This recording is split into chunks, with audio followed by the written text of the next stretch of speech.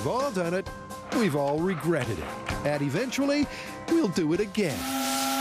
So what is the very best remedy for a deadly dose of hot chilies? Tori and Grant put their tongues on the line so you never have to. So we have our chilies. We have a whole range of mythical cures from the fan site. I say we eat the chilies, see which of the cures work the best. And when I say we, I mean you guys, because I need to administer the test scientifically. But doesn't everybody know that milk is the best cure for hot chili mouth? Which we will test, but there are a lot of cures that are not quite as predictable as milk. Like what? Oh, well, water, beer, toothpaste, wasabi, petroleum jelly. Petroleum jelly? Who eats petroleum jelly? To win the war, it helps to know your enemy. Dave DeWitt's written over 30 books on fiery foods, and he understands your pain. This is a chemical reaction. Just like you have taste buds in your mouth, you also have capsaicin receptors, capsaicin being the ingredient that makes chili peppers hot. Capsaicin molecules from the chili bond with receptors inside the mouth. These same receptors also register pain from heat. That's why it feels like your tongue's on fire. So we're planning on testing this ourselves. This is something that's been on my mind. Can you die from eating a chili that's too hot? You could die. It would probably be a suffocation. Why suffocation? Just your lungs would just completely shut down if you consume too much of it. Having picked his peck of peppers, Grant delivers a bagful to the Mythbusters kitchen. It's up to Carrie to choose his poison. Habaneros are way too hot, and I have a feeling Grant's going to be a little sensitive to this as it is, so I'm starting at a middle ground, which is just the basic plain old jalapeno. I'm going to chop off the stems, and I'm going to put the whole jalapeno in there, seeds, skin, everything. Carrie picks the mildest chili she has. They're all concerned for lab rat number 1, and that would be Grant.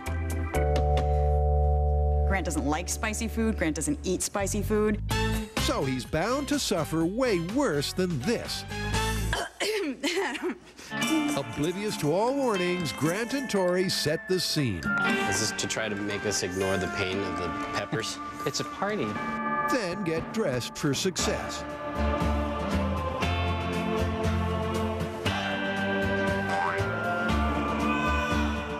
Sombreros, boots, and bandoliers. A desperately cliched battle looms between the tragically uncool, the undeniably hot, and these two idiots.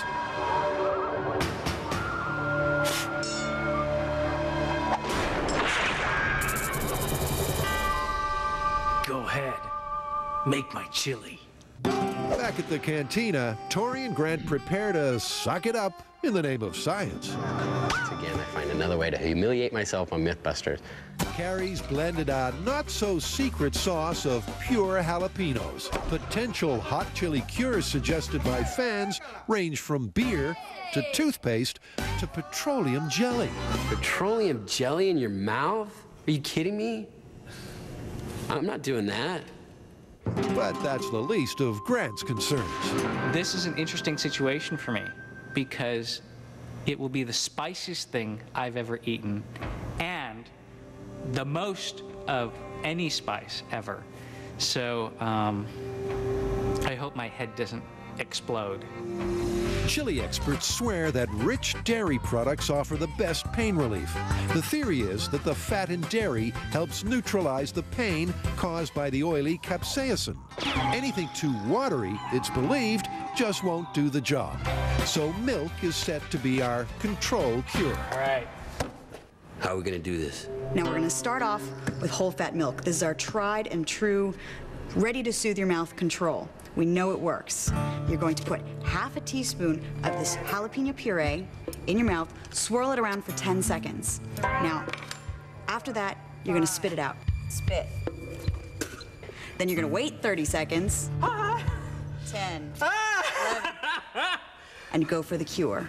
Milk. We need a rating system between 1 and 10 on how well this cure works. This is our control will be 5, so it'll be less or more than the milk. So, whatever relief the boys feel from milk, they'll rate a 5 on a scale of 1 to 10. If any subsequent cure is better than milk, they'll rate it 6 or over. I don't even need milk. It's really not that hot. But there's a problem. It's not so much Grant squealing like new tires at a car park. It's that Tori hasn't raised a sweat. And you can't soothe what doesn't hurt to begin with. You know, I don't know why the jalapenos aren't affecting me that much. I mean, I do eat a lot of spicy foods. And Grant, as we all recall, does not. As far as the milk goes, I'm happy with that as a cure, but I really can't imagine more pain in my mouth than that. Let's just say I don't really have to experience that ever again in my life. Actually, he does. Over and over again. But Grant won't have to eat Carrie's deadly new paste of much hotter habanero peppers, made real special just for Tori. Oh my God, it's serious. It's like napalm. Look at this stuff. To put that into perspective, the bell pepper scores 0 on the standard Scoville heat scale. Jalapenos range from 2,500 to 10,000 units. Habaneros from 80,000 to 300,000. And the Bhut Jolokia, the world's hottest pepper, rings the bell at 1 million. Tori should now feel the burn just as badly as Grant. And once that burn kicks in, the first thing most of us reach for is plain old water. I think the theory behind the water is very simple. You have a fire, you throw water on it. So the boys suck, then spit their respective pepper poisons. You've got 30 seconds to wait before you complete the water. With each passing second, the pain increases, this time for both of them. But will water be a better cure than milk? 1, cure it. I have to say that's about a 3, because once the water goes away, it stops working. See how, like, even after it's gone? All right, let's give it a 3.5. So water doesn't cut the mustard. But thanks to a rash of seriously strange fan-site cures, there's worse, much worse, to come. Tori and Grant are putting their tongues and lips on the line to test the best ever balm for hot, chilly mouth burning. So far, they've testified that full-fat milk beats tap water. They're waiting a full day between each test, so their mouths get a chance to recover. Now, for 2 cures we all so desperately want to work: beer and spirits. The idea here is that the alcohol in the beer will dissolve the capsaicin better than just plain water. There's not a whole lot of science to support that. And let's not forget that beer is mostly water. This is a very common cure, because you're in a restaurant, the first thing you reach for when your mouth's on fire could be a beer. As always, the boys hold their chili for 10 seconds. Wait an agonizing half-minute. It's pretty hot. Then reach for relief. Can I get another one? What was your rating on beer? What did I rate water? 3. I think I'd rate it about the same. Is it as good as milk? I would give it, I'm gonna give it a 4. Spirits are around 8 times stronger than beer. So if the theory holds true, tequila should be 8 times more effective. But Tori has his doubts. Tequila burns your mouth, so it could actually make the whole burning sensation worse. He's about to learn to trust his instincts. What's your rating? 1 to 10. Hotter. It intensifies it. 1 to 10, where are you at? -20. But both of them swished before they swallowed. Once the numbness kicks in, they revise the ratings. Tori gives tequila a 4 and Grant a 3. I think tequila is a cure for hot, spicy mouth, the way it's a cure for ugly. It just numbs it a little bit. Look at them. They look like they're all right. And that's the last of what we like to call the conventional cures. One recovery day later, and Carrie has the first questionable cure. Well, The idea is that the gel toothpaste has a higher sugar content. You put it at the apex of your tongue, and it should cool your whole mouth. Tori and Grant pray that toothpaste won't be torture. But it's not looking likely. My mouth's on fire! That's like when you have a cut and you pour Tabasco sauce on it. You do that? No, I'm just saying, like, have you ever done that? No? No.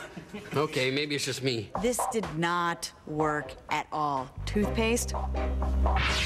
Toothpaste stays in the bathroom, not on the dinner table.